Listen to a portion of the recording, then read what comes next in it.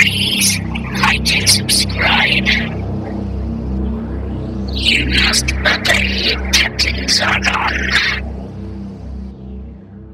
So okay, my Zargonite, I believe, is almost complete, apart from the white bandolier that goes across him. Now, recently, speaking to a nice chap who sorted me some bits on eBay, he said that he had a bandolier but in brown. He did spray them for me, but unfortunately it started to crack and whatever because it wasn't flexible. I've stripped it as best I can. Put some pictures up of what the white bandolier looks like. Unfortunately, my book, this one is only military, action men. I've also got another book that does have some of the Space Rangers in, Captain Zargon, Atomic Man, and some of the later ones, but it doesn't have a Zargonite uniform in it. It's Captain Zargon, but so I'm relying on Action Man HQ. If you go on Captain Zargon and go right to the bottom, you actually find a Zargonite uniform. I'm clueless as to where this come from, so if someone watching this video could tell me. Let's get a close-up of this.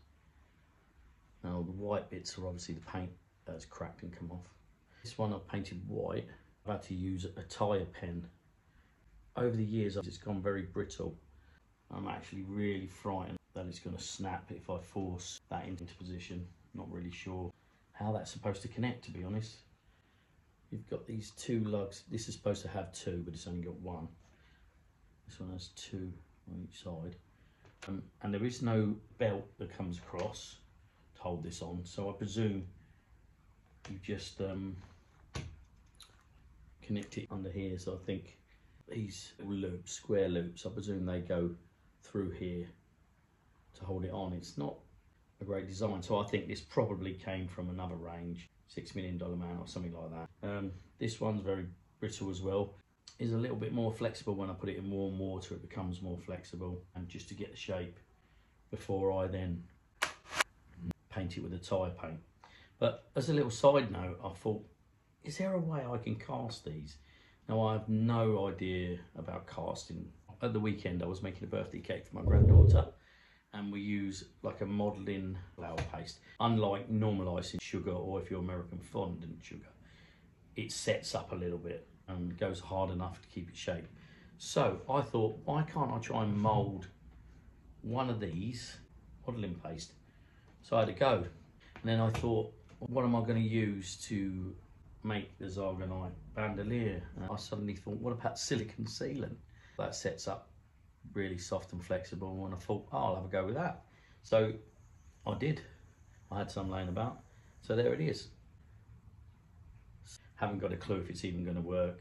So what I'm going to do now is I'm going to go and see if I can take it out, and if we can fashion something that for now will look okay. I've got a feeling it will come out, but it will come out with defects just because of the material I use was moving, but I could tweak that if silicon sealant works.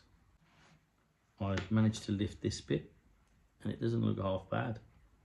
So the biggest thing now is I don't want to force this up and obviously tear this at the parts that are the most fragile. Now this is going to be the fragile parts.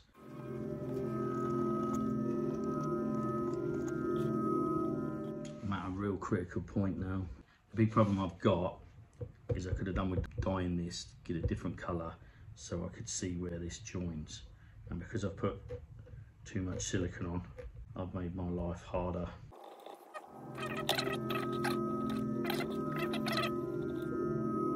Right, there you go. Unfortunately, I had to destroy the mould. It's hard for me to see now what I've come out with. I'm not a million miles off though. I'm going to trim this up.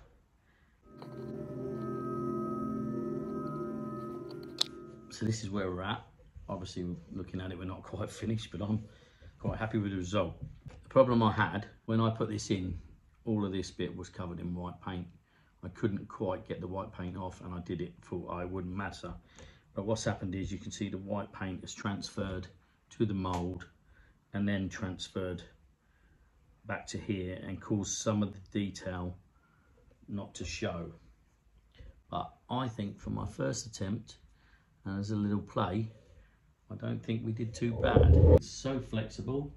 I'm going to have no problems fitting that on my Zargonite like that, and a bit more trimming up. I think that's going to look great. What I'm going to do is I'm going to find some proper mould material and not use the flour paste. As you can see, let's get you close in there. You can just see some of the detail is slightly damaged. I think if I get the right mould material, and this is now almost cleaned perfectly, I think I will get a perfect mould. And I think with a bit of silicone sealant, I can make some copied Zargonite bandoliers that are somewhere passable. Right, I'm going to continue to trim this up a bit. So this is where we're at. This was the first one I've done, and this is the problem I'm getting, is to try and get this thin enough and cut a nice straight line is very difficult. From a distance, get away with it.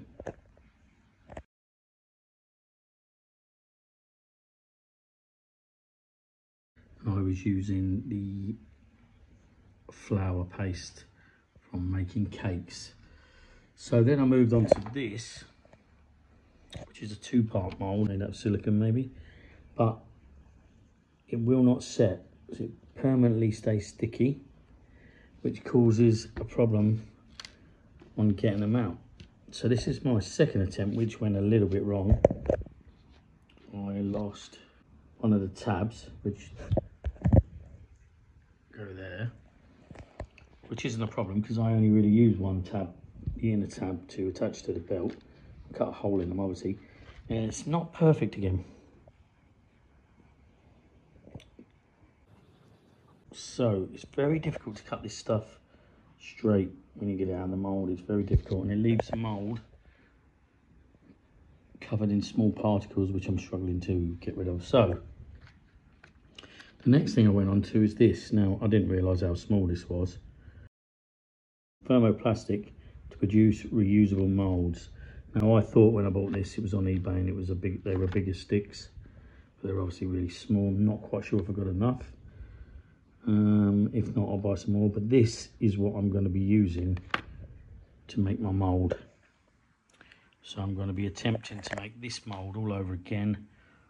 From a distance, you won't know that is an original one, but when you get closer and you see the jagged edges. Okay, so in the next episode, we'll be making another 2-part mould, and we'll be using some thermoplastic, which we've never used before, to create a mould, to try and create the perfect Zargonite bandolier.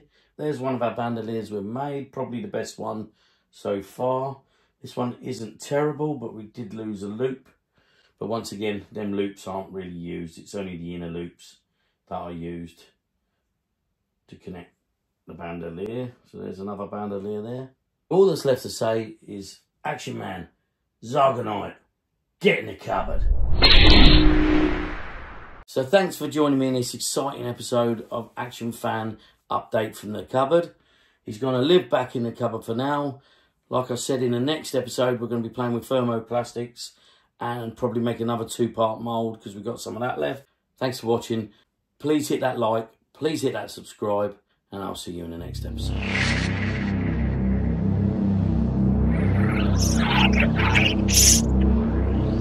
Make sure that you like and subscribe.